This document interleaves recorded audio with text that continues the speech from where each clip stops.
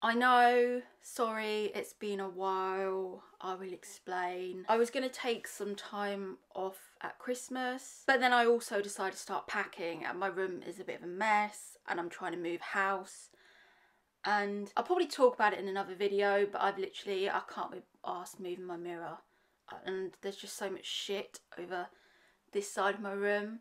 So it doesn't look like the normal setup, but I've still got the audio and everything. And I'm just a bit tired, but I wanted to film something because this video is just a bit seasonal. In my last few videos, I've tried to make them quite seasonal and tie in. So it kind of has to go up now without all this around me. And I haven't found anywhere yet, which is so frustrating. I've literally spent so much time packing, getting rid of old clothes, getting rid of old books, trying to get rid of furniture, which I cannot get rid of for love nor money, like at charity shops, furniture collection places. I think in the end I'm just going to have to ask the council to take it away in the UK. And I've really been just decluttering, and I haven't really had time to do anything. I had 2 weeks off work and it was so nice to just have a break. I haven't really had a break in 3 years and I don't want that to be over dramatic at all, but I've literally been working my full-time job. Anytime not doing my full-time job, been doing YouTube, and I never had a break. I never had time where I could just sit and chill. And it was so weird to just sit there on a Saturday and be like, I don't have to do anything. It was such a nice feeling, but I knew this would happen and it's inevitable. When I got back to my proper job, then it kicked in. I was like, yeah, this is why I'm doing what I'm doing. I don't want to do this. I don't want to go back to it. So that's why I feel like I have to do another video. And I'm just praying that a flat turns up. Just praying so much. So today I thought I'd talk about how to date sober. So I see a lot of these videos around January which people put out like, I'm getting sober, and they're really annoying because you know that they're just a seasonal video that someone's done, and you know by January they're going to have fallen off the wagon, and you know they're going to go back to drinking alcohol, and you know it's just a video like mine trying to catch viewers. But I thought I'd generally have a decent insight on this because I've never been on a date where I've had alcohol. Like I explained in my story time, when I was younger I wouldn't really drink a lot anyway, but I always felt the social pressure to drink, especially going to university, trying to make friends. Especially in the UK, there's more of a drinking culture because obviously in the UK, the legal age to drink is 18, so it's not like America where it's 21. It's not like that. In the UK, it's like you have to drink. And I can remember drinking from maybe 16, just desperately trying to fit in. And I eventually got to the stage where I was like, I don't want to do that anymore. I don't like drinking. I don't like the taste of alcohol. So pretty much from university onwards, I stopped drinking. And every date since has been sober. I think there's pros and cons to it. Even though for years I haven't had alcohol, there is still a part of me that still feels that I'm missing out slightly. I'm missing out on being part of the group, etc. And there is that sense that you're never really fitting in. But I've kind of accepted that now because obviously I'm older. My life doesn't revolve around going to pubs and drinking. Like I've talked about, I focus more on my business and setting goals, so it doesn't worry me as much now. But I think dating sober is generally, it's a worry for a lot of people. There can be a negative reaction to it from men. They can assume the worst, and I think there's different reactions to not drinking because there's two ways about it. You're either you do not drink because you have an addiction to alcohol when you physically can't, or you're like me and you're generally not interested in alcohol and it's a decision that you've made since a young age not to drink alcohol. I think my tips for dating sober. The first thing I do is I always tell the person I'm going on a date with that I don't drink. I have experimented with doing it both ways, of not telling the man, of telling the man, and I find for me personally it works better if I'm upfront and honest and I tell the person straight away I don't drink. That way it lets me get out the rehearsed speech that I have to do so many times, because inevitably when you say, oh, I don't drink, people will say why. It just gives me a chance to explain my reasoning, and for the person I'm dating not to have anything going on in his head, any red flag indicators saying, oh, why she doesn't drink. It just gives me a chance to explain, and I feel more comfortable that way when I go out on the date, because I know that I don't have to hide. I don't have to hide, I don't have to pretend to drink alcohol for someone to like me, and it gives the man naturally a chance to drop out of the date. And as I get older, I'm more about letting people that are not interested fall away naturally and not trying to chase them, just letting them go. And inevitably people do drop out, and people have done in the past, and I think there's always going to be this connotation, especially in the UK, that if you don't drink you're weird, and you'll never really get out of that because it's part of the culture. And sadly that's what I found my whole life, is this weirdness that I feel about not drinking, and it shouldn't be the case, but it's just how UK culture is. There isn't that, I don't really know much about American culture, but from what I can tell, it's more into like fitness based and goal building. And in the UK, we're not really like that. It's about what you're doing at the weekend, who you're having sex with, are you going out, are you getting pissed, are you going out on the lash. That is what the UK culture is like. But I always tell them, and I feel that it makes me more comfortable. And I think what is sad but true is when you tell someone you don't drink, for a lot of guys, they think, oh, she doesn't drink.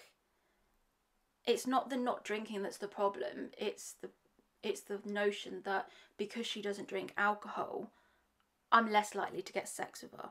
Because as we know, you're more likely to have sex when you're drunk or you've had alcohol. So for a lot of men, knowing that I don't drink, they know that it's going to be harder for them to get sex from me, because my inhibitions won't be lowered by having alcohol. And that's sadly what I found, is that it does put a lot of people off. I think also when you don't drink, you kind of get trapped in the coffee date, and I absolutely hate the coffee date. I see a lot of people saying go on a coffee date, make it casual, make it quick, and I think it just turns people into almost just like a number. It's like, you're not a person, you're not worthy of me taking up my time. All you deserve is a coffee. And I think people do it to make me feel more comfortable because I don't drink, which I understand, but I generally think you can't build any type of romance with a coffee date. Coffee dates to women, they just feel cheap and nasty and stingy, and women generally hate coffee dates.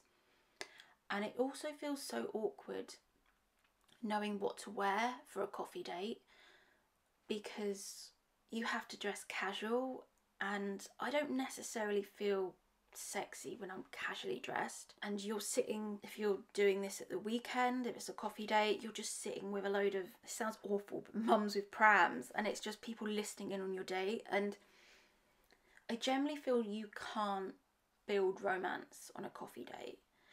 It's not impossible, but I generally think even if you don't drink, still go to a bar, because there are still loads of cocktails, like mocktails that you can drink. And for me, I personally still prefer to go to a pub or a bar for a first date. This is just me personally, but I'm not really into activity dates. I hate stingy activity dates like going for a walk, because it's not as if I want to go to a 5-star restaurant and have a man spend, you know, hundreds of pounds on me for a date. But as I've got older and my self-worth's improved, I generally deserve that. And I know people will troll me for this and being like, you just want a man for his money. It's not that at all. It's not that at all. It's about having the self-worth and the self-respect to know that I deserve to be taken out for dinner or drinks by a man. That is just a bare minimum that all women deserve. No matter what they look like, no matter how much they weigh, that is what all women deserve from a man, to be treated with respect. And any man that trolls this video saying that that's wrong, please leave this channel, because my channel is about women having self-worth and loving themselves. And for a long time I didn't feel worthy of a man taking me out. I would always offer to pay half, but now I've got to the stage where I'm like, no, I deserve to be treated well by a man. And that's not saying that I will never pay at all or put my hand in my pocket and pay. But for that initial date or whatever, taking a woman to a nice bar and a restaurant is the nice thing to do. Dinner's not for everyone on the first date. Even I, sometimes, if I don't know the person that well, dinner with them can feel like this whole over anxiety experience. And I am one of those people that needs to know the menu 3 days in advance and plan out exactly what I'm going to eat, if that isn't on the menu. And I am one of those people. But drinking shouldn't have to be a big deal, or the fact that you don't drink. It should be just a part of your life, but it shouldn't impact on everything. And I used to, definitely when I was younger, be embarrassed of it. I'd have people that would constantly ask me why, people that I worked with, someone that I work with, they don't work at the company now, but every time we'd go out a group, they'd be like, why are you not drinking? Why are you not drinking? And it would just get to the point where I just have to hold my tongue, so I wouldn't just be like, fuck off, I don't drink. But now I'm much more comfortable, and it's only an issue if you make it an issue. If you go into dates with massive anxiety because you don't drink, then people would pick up on that. But as I get older now, I don't. And I still, even now, I'll go on dates, people will try and force me to drink, and it makes me feel really uncomfortable, because a man wouldn't force a woman to have sex on a date. So why would they force them to have alcohol? And for me, it feels exactly the same. It's like you're putting into your body that you don't want.